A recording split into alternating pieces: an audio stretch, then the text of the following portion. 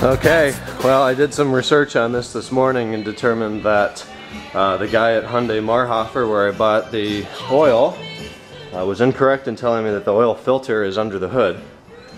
It's actually under the car. I'm gonna have to remove the splash shielding to get to it. It's on the bottom of the engine. So I pulled out the dipstick so far, took off the oil cap. It's fairly close to operating temperature, so it should flow out quite nicely. Drove the front up on ramps. Found out that the way this V8 is designed, the car has to be level if you want to get more than half the oil out. So I used couldn't find anything better than the differential to jack on. So I raised it up and it's about level. It might be a little lower in the back. I don't know, that looks pretty level. So I think this will do. But I'm gonna crawl under there now, get a light, figure out what splash panels need to come down. They figured out on this thing 6 years ago to put a little trap door with a Phillips screw. Door flops down and there's your 13mm drain bolt.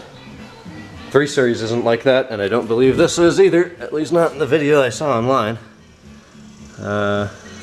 There's a hole there. I'll check that out, but I don't think that's where the drain bolt is. Looks like we're gonna have to pull all this crap down. Okay, this is weird. So there's 2 pieces of underbody held in by about 58 10mm bolts. They're all rusty under here already. The oil filter thing is right there, and it's a 28mm. What a weird size. So my kit goes 22, 24, 27, 30. No 28. Well, grandfather gave me a ton of tools about 5 years ago, and a 1 1/16 12 point did the job, and I hate using the 12 point on plastic especially, but it's such low torque. It's 25 Newton meters, so it's not that bad. But there's the filter. It's a tiny little filter. It's half the size of the one in an M54, but I'm not sure how I'm gonna torque that down. It says right on there 25 Newton meters. I guess because my half torque wrench won't go to 28 Newton meters or 25 Newton meters, because that's only like 5 pounds or something. I might just go hand tight on that. That's the first part. So it turns out the underbody tray did leave an opening. I'm assuming that this is the oil pan right here, and there's a bolt on the other side of that. Feels like maybe a 17 right there. And they left an opening for that, but you have to take it off to get to the filter. So why leave an opening for that if you have to take the pans off anyways to get to the filter? Who changes oil without changing the filter? Probably a lot of people, but I'm not one of them. So that's kind of like half-assed, but whatever. They came down fairly easily. And there's actually a Phillips screw, the final thing holding it in, which is kind of nice actually for a removal process. You take all the bolts out, and then you back the screw out 2 times, and it drops down in your hand. So I'm gonna get the new filter on there. I guess I'll drain out the old oil first, and this is going pretty well so far. It was a 17mm that came out with very little struggle. That's really thin oil. This car uses 5W20, and obviously we're using full synthetic. I'm used to working with like 1060, even the 530 felt light, but yeah, 520 Volvo. So in the oil filter kit came a little plastic bag. In the plastic bag there was a crush washer for the drain bolt. This is the old one. I already have the new one on the cleaned up drain bolt. It came with a gasket for the oil filter itself, the oil filter housing cap. I put that on there, lubricated it in oil and put that on there. It also came with these 2 little O-rings here. I don't know what those are, where they go, or what they're for. One's thicker, one's bigger and thinner. I have no idea where those go. I got the filter in right here, and it's probably down to more than 5 Newton meters, but I gave it a good turn and it seems to seat down there. This is still draining. There could be an O-ring in here. This looks like a hex that would come out to drain the filter housing here. I might pull that out and see if there's an O-ring on it, and then it's probably one of the 2. There's probably 2 different designs. The 6 and the 8 cylinder maybe use the same filter but different rings. Although I don't really want to mess with it, but I'll probably pull it out and see what's in there. So here's that little drain plug, and there's an O-ring on it. So it looks like the smaller of the 2. I'll pop that off and put the new one on. Alright, that's back in. Well, I'm still waiting for these final drops of oil to drip out right there. We'll give you a little tour. It's a weird looking oil pan in this. It's a totally different material than the upper pan. It's held on with a bunch of 10, 11, or 12 millimeter bolts. That looks like some sort of an intercooler right there. That probably is right on the oil filter housing here. I cleaned this up a little bit, but it is surprising that this car's got 9,000 miles on it. It's 4 years old. It's been driven probably on no more than 20 winter days.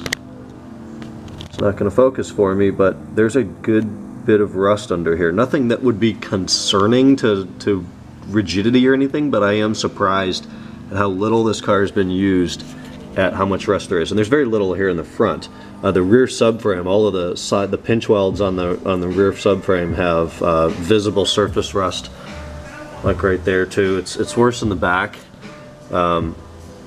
Again, it's not going to be a problem for many, many years to come. It's just surprising to me, but I'm going to put that thing back in, button this up, and then fill this thing with a bunch of oil. This car has those weird like carpety fender liners for sound absorption, and they're really flimsy, but I guess they do their job. It's a Continental radiator, or at least that component of it is.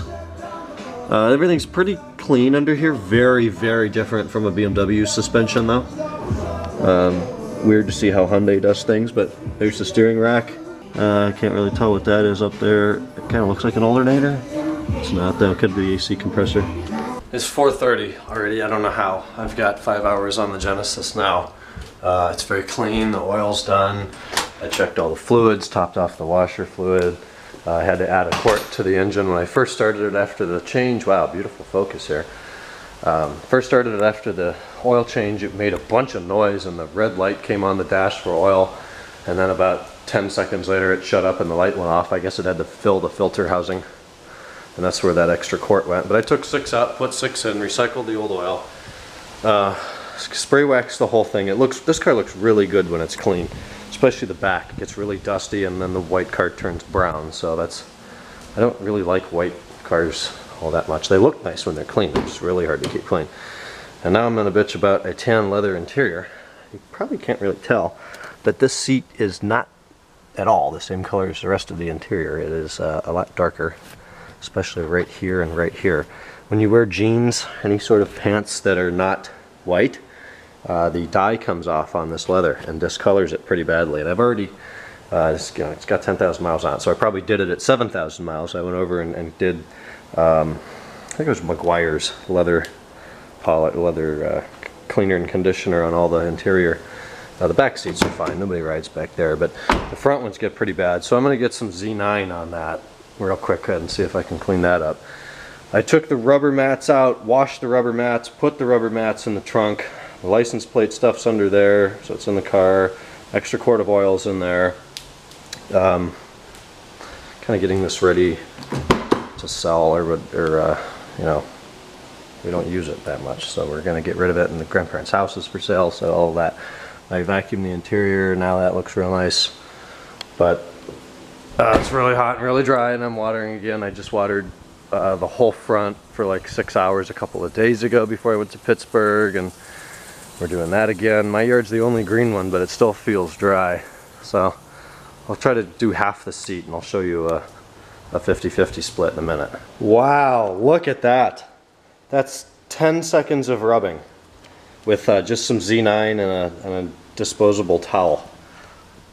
Look at the 50-50 on that. Brown versus tan. I'll show you how easy this is with the Zano Z9. I'm not a paid representative, although I wish I were. Okay, liberally apply. Hold your breath for a second, let it soak, let it penetrate the fan and all the stuff in the seat that we're about to break. There's a little bit of rubbage over there. Get the bolster. Here's what the towel looks like. This is just a white towel. Look at that.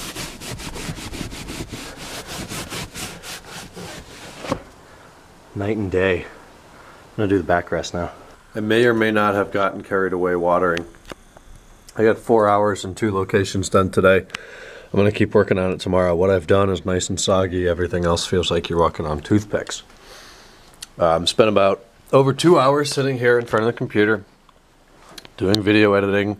I have 3 YouTube videos that I got up today. Yesterday's vlog, a 2000 M5 intro for the Source that we'll publish Friday, and finally part 3 of the rebuild, which we'll publish tomorrow on my car. Alright guys, I'm tired of working. It's 12:20 a.m. I'm gonna head up to bed. Got a ton of stuff done today. The Genesis oil change, cleanup. Did everything but clean the front wheels. Front wheels are worse than the back. I've got to go up and take a shower. I feel like a pig. Still wearing my dirty crawl under the car oil change clothes. Caught up on the vlogs, did some E39 Source, tons of emails and submission videos, and the part 3, which will publish tomorrow by the time you see this probably. Tomorrow I'm going to look into tint on the Genesis. I'm going to get the alignment hopefully corrected at 1 o'clock. Bunch of crap like that. And then I'm going to hopefully be able to be caught up enough by Wednesday to go to the pool and have a relaxed day. And it looks like even the cat's getting ready for bed. Smelling the same thing that's been here and not changed for 10 years. The life of a cat. Alright, talk to you guys tomorrow on Tuesday. Good night.